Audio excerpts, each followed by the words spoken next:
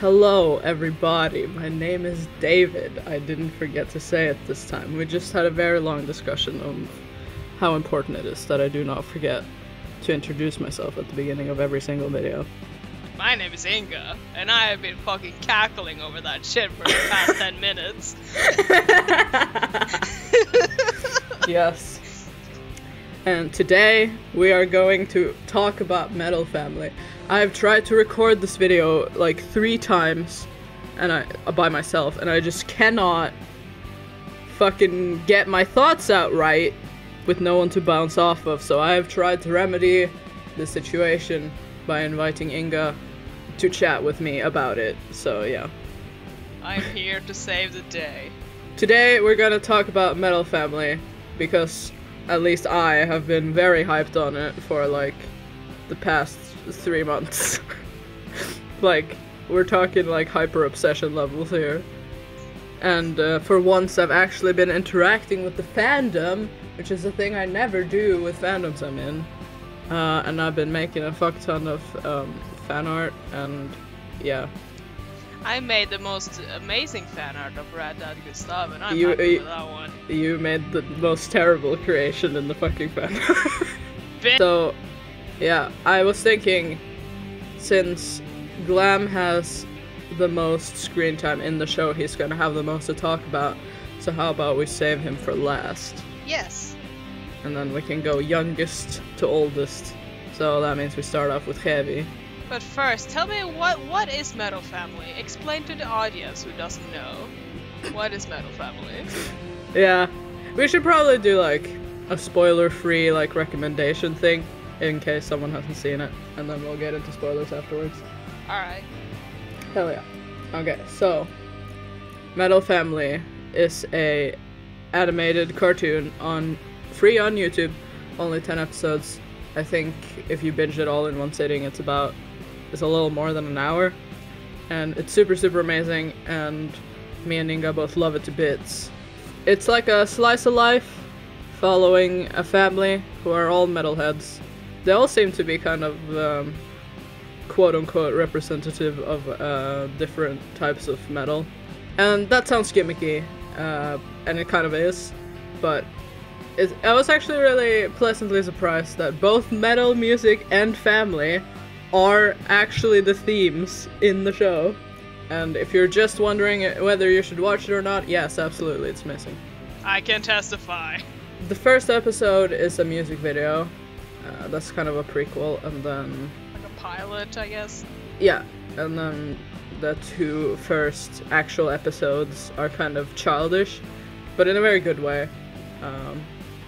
In a very, like, nostalgic way, I would say. There was something really nostalgic about it to me when I was watching it, at least. I don't know about you. I don't know, I just kind of, like, felt like it was, like, introducing what kind of characters we're gonna get a hold of, like, in the first episode. I'm not gonna spoil anything, but, like, you get to know, like, what kind of parents they are. Like, Vicky and Heavy. Oh, Glam. I'm sorry. And then in the next episode, we have a little bit about the kids. How D is like sly and a fucking nerd. He's a huge fucking nerd, we'll get into that later. Yeah, yes. And Heavy is just like, I'll fucking beat your ass, no matter what, kind of kid.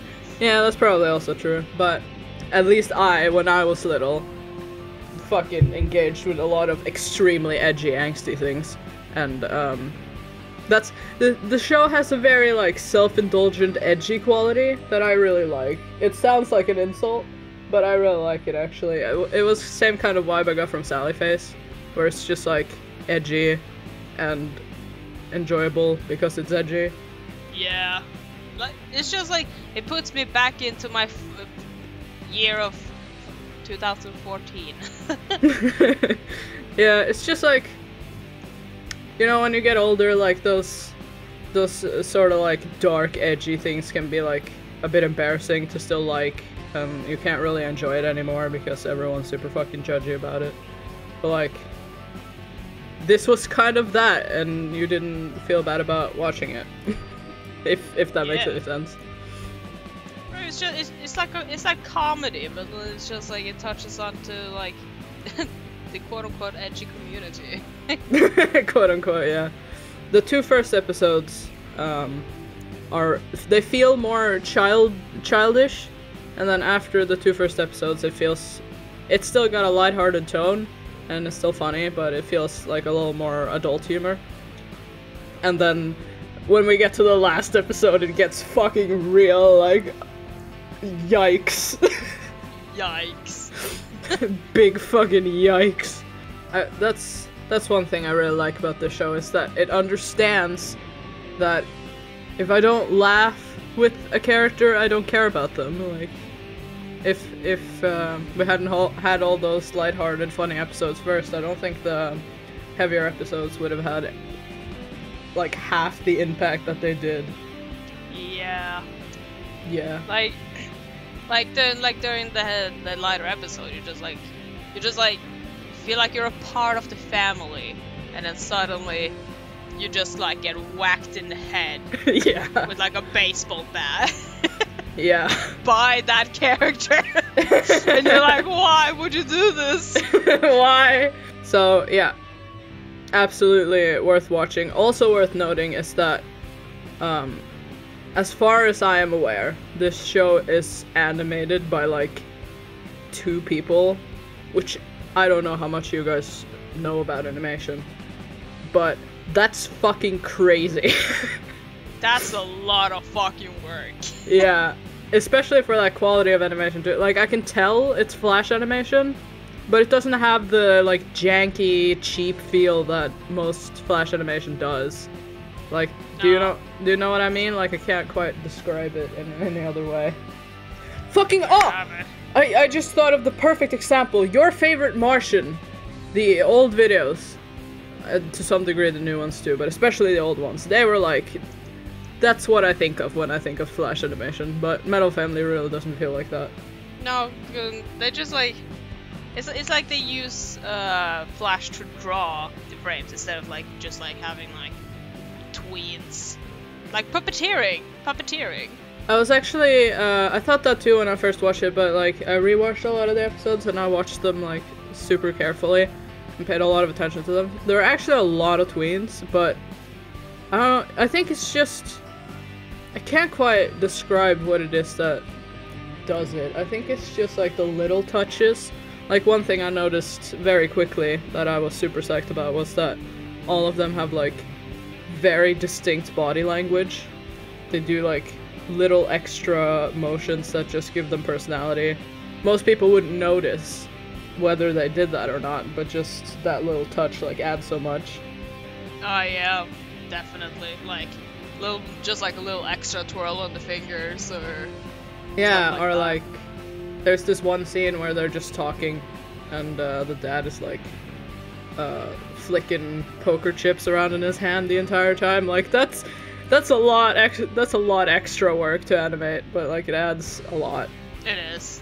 Yeah. Was there anything else we should mention, spoiler free? I guess that's it. Oh? Yeah. Alright. So yeah, go watch it. There are several fan dubs in both English and Spanish, but I always recommend watching things in the original language, and of course to support the original artist. Now shall we dive deeper? Yes, so in case you haven't watched it and just wanted to know what it was about, that's it. We're now going into spoiler territory. So, spoiler alert. Yes, we are going to be in-depth discussing all of the characters. So yes, let's go. Let's start off with Heavy, the littlest boyo in the fam. The smallest and most beautiful boy. A very small child. Often mistaken for a girl. Yeah, though I relate to Heavy so much. Just every single person I've ever talked to who's watched the show, when they first saw Heavy, they thought he was a girl. One of the only people that we have seen in the show that hasn't met Heavy before also thinks he's a girl. So like, I was like, mood. I would say me too, but you are a girl. So in your case, girl. it's correct. So, basically, I made a lot of Metal Family fan comics, and people always ask me which one of them I find the hardest to draw.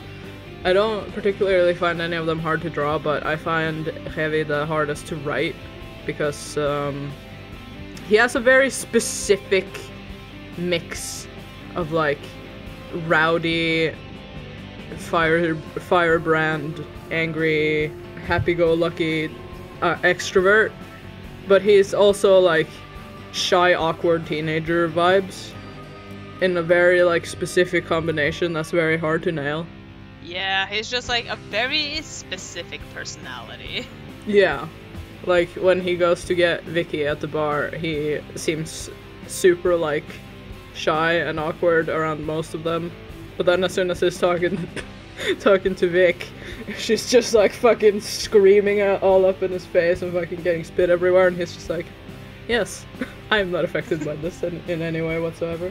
Yeah, I guess one of the reasons why Heavy is like shy when going to get Vicky is because there's just like a shit ton of large adult men, like Yeah. bikers, just like drunk as fuck and rowdy and fighting and just like cheering and shit, and they're like covering up the whole floor space and he's just like a tiny child, like 12 years old. Like, Yeah. Of course he's gonna feel shy. Yeah, I just think, like, if that had been D, he would have fucking not cared, you know? So, Yeah. I think, Heavy is like, he has a very, like, shy, polite vibe to him when he's talking to other adults, but when he's talking to, like, his family members, he seems to be pretty fucking unshakably happy and energetic, and we haven't seen him interact with that many other children except Suslik, who he was screaming at. So like, you know, he's a bit all over the place. Yeah, like I can like kind of identify with Heavy when it comes to being like shy around adults, because I was the same kid as he was, just Yeah. like walking around with like large drunk men and trying to find my dad in like in like a party. Like, it's not fun. Yeah. So Heavy, I think Heavy is the one who's gotten the least screen time out of all of them, so he's kind of the one we have the least to go on. But just based on, actually mostly on the sketches that Alina, I think she sends sketches when you buy some of the merch from their shop. People often post pictures of them.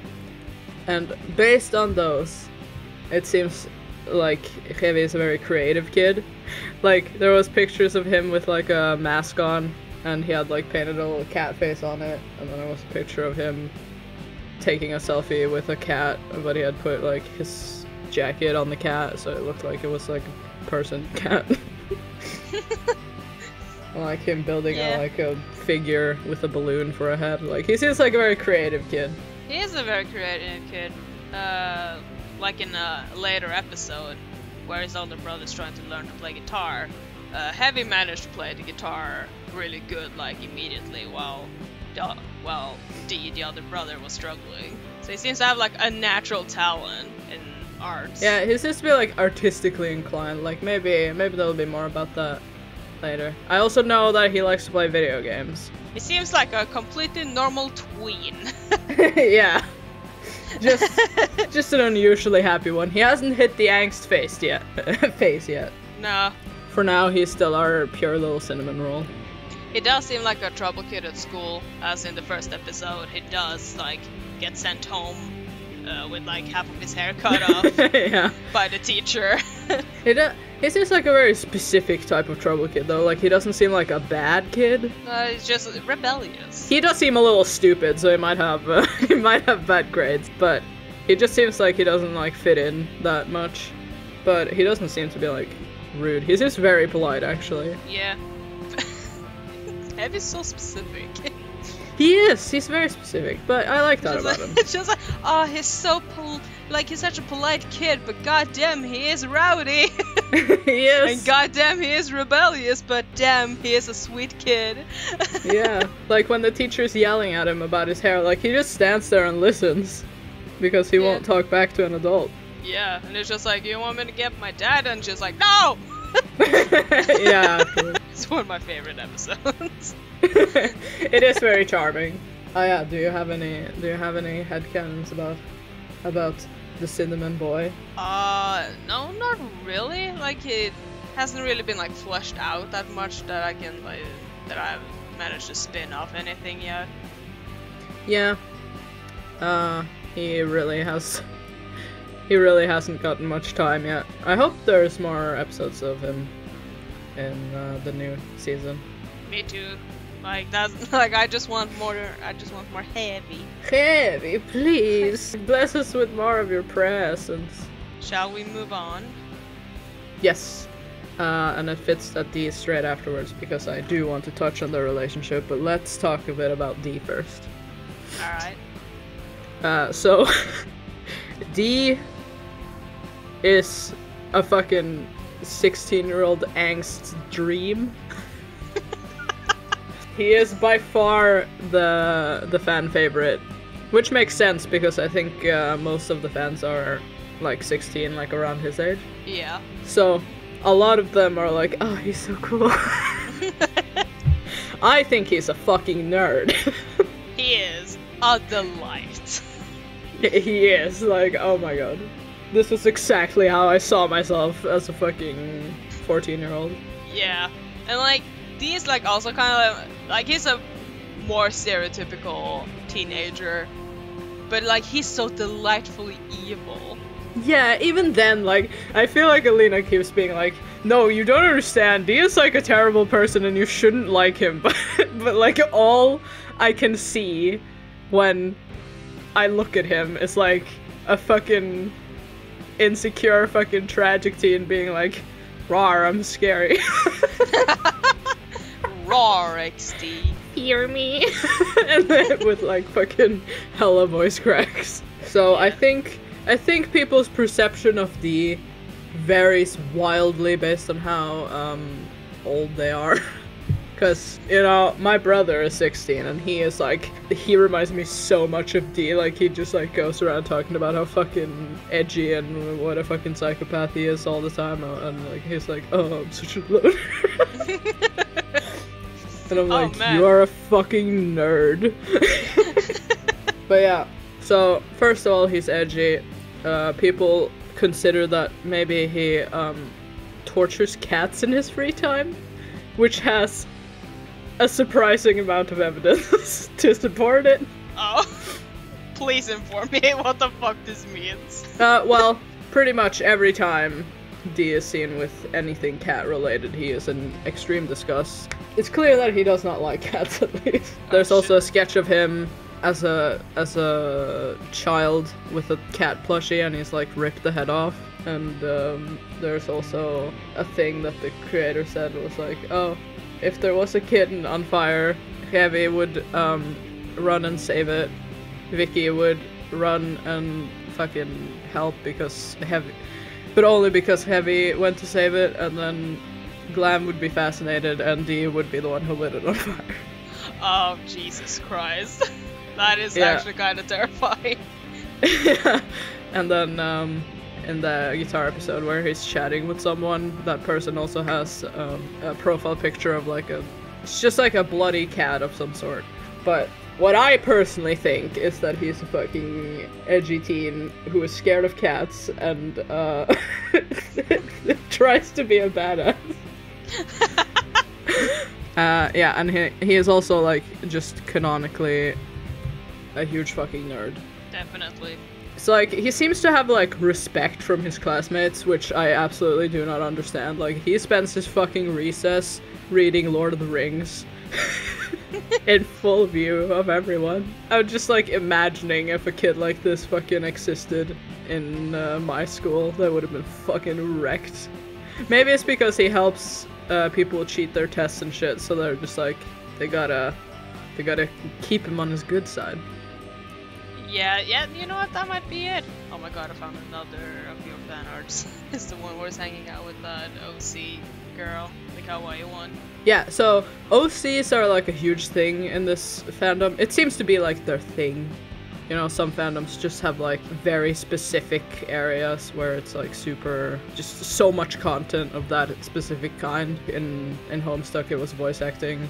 in Hetalia it was fan-made games, and Metal Family it seems to be OCs, but also OCs are pretty common in like a lot of fandoms, but also not usually for shows like slice of life shows like Metal Family. No, that's actually pretty true, because like you're so invested in the characters. If you think about the fandoms that everyone's like, oh, fucking fan characters and like AUs and shit, it's because it's like interesting to think what that character would be in this world. Like Avatar, for example, they're like, oh, what kind of bender would you be? Or like, yeah, so it surprised me that there were so many in Metal Family, but, you know, it's fun. It's fun. And it's worth noting that 90% of the fan characters get shipped with D.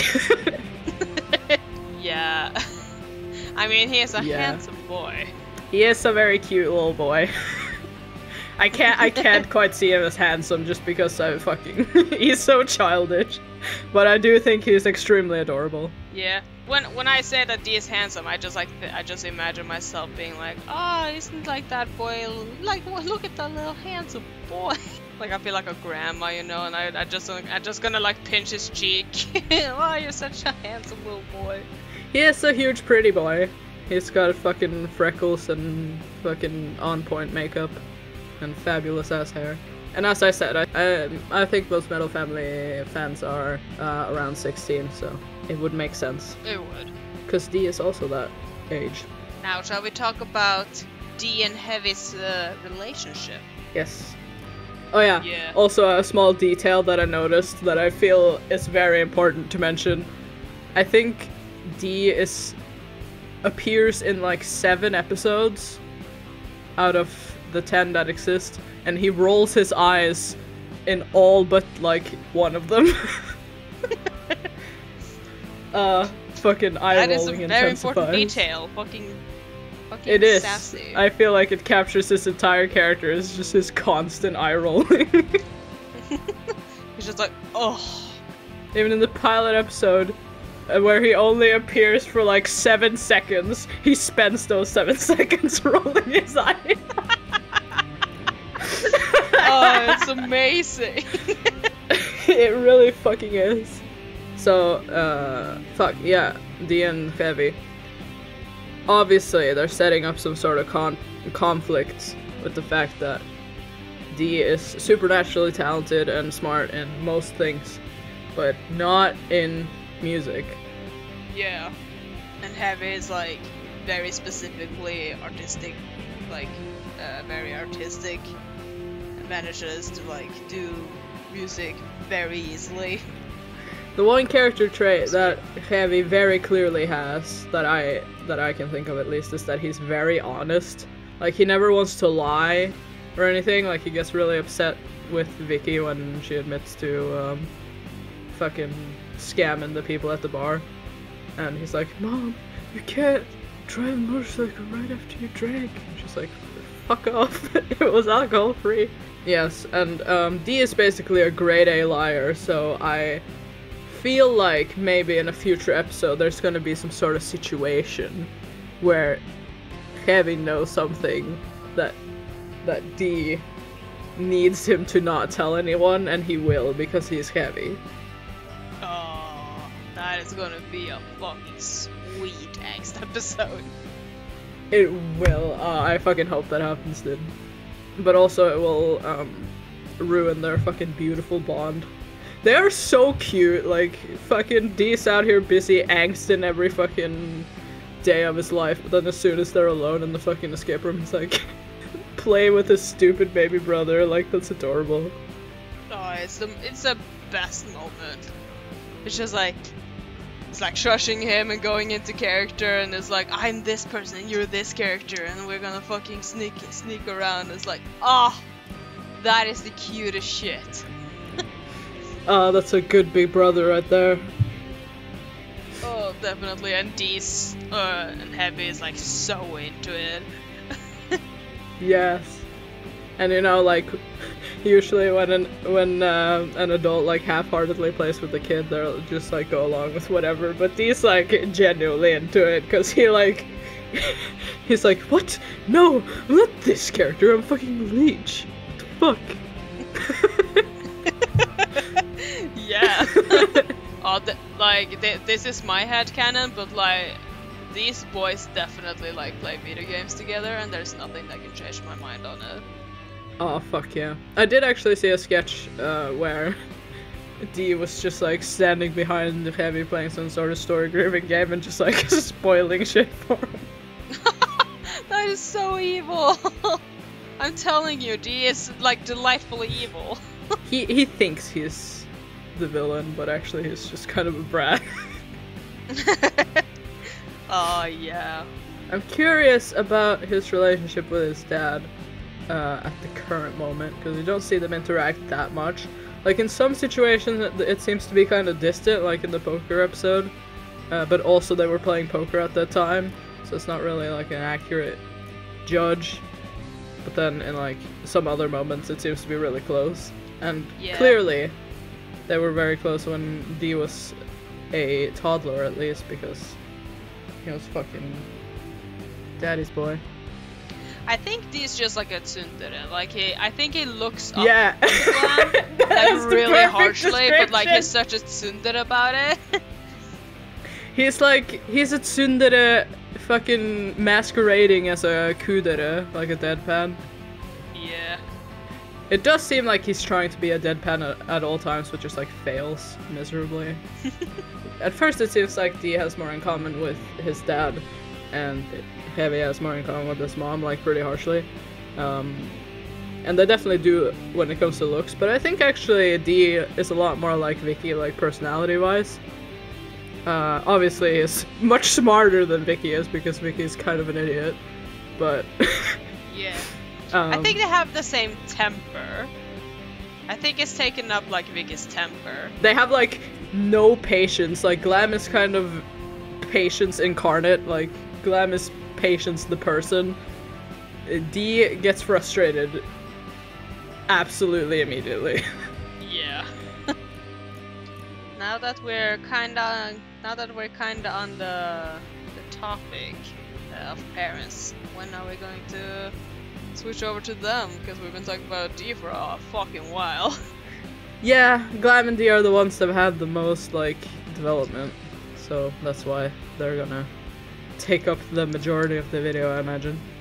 I just wanted to mention that in the poker episode where Heavy doesn't it's just like excitedly listening to Vicky read up the rules.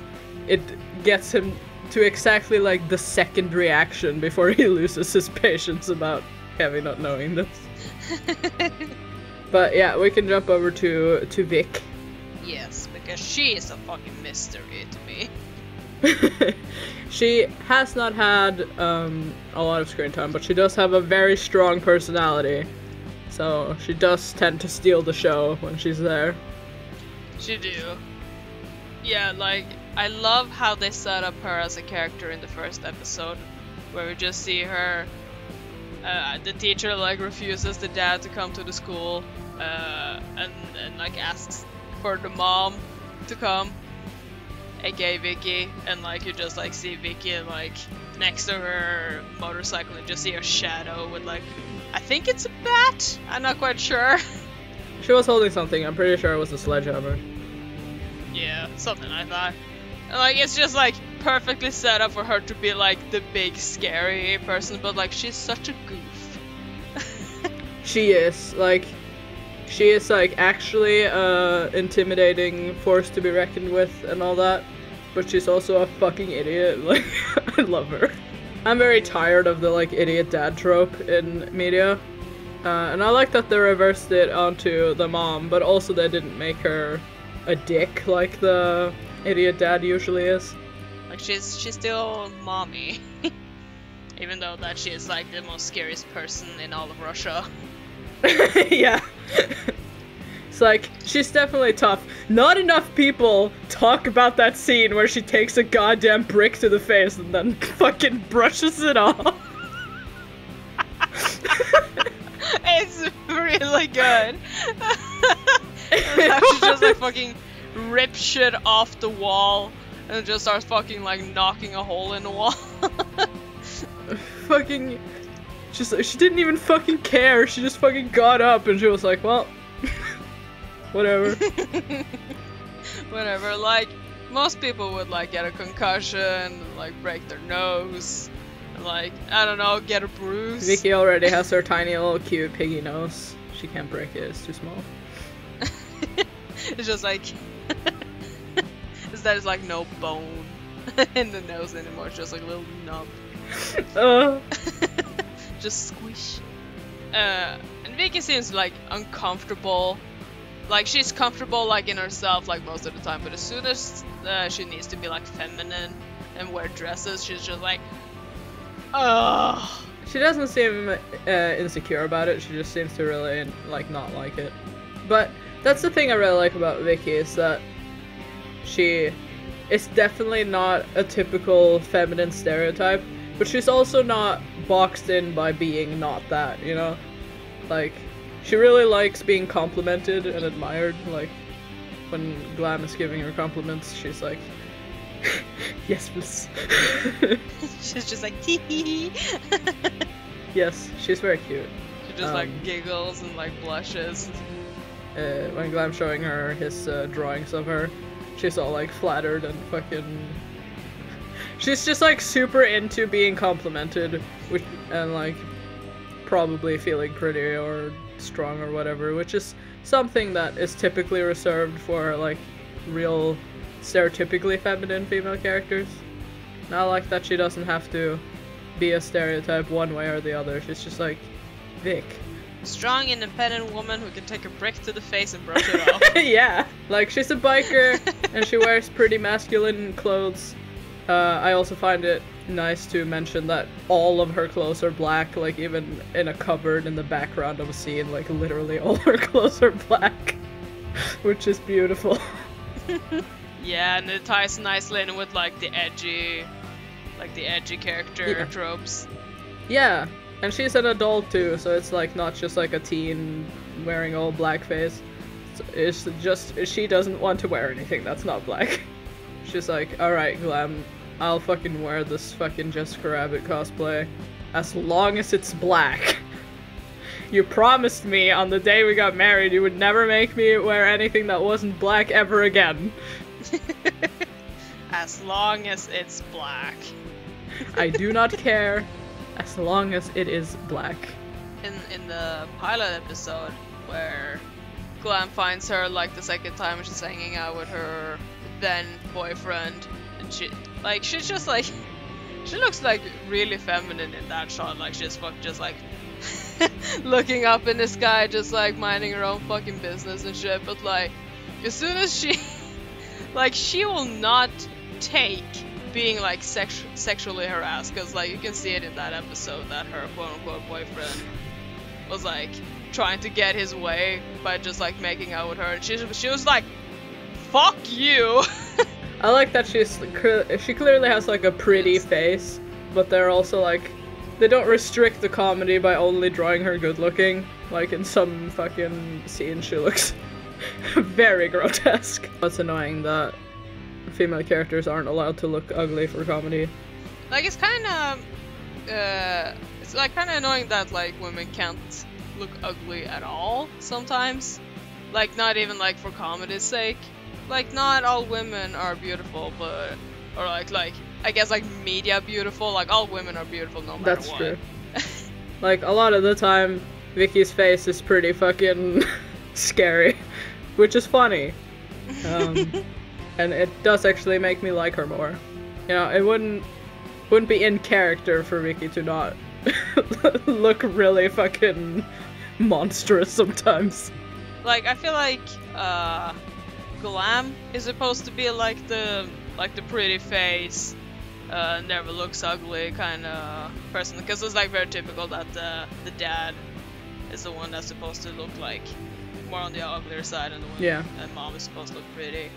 But like in this case, it's like kind of the opposite.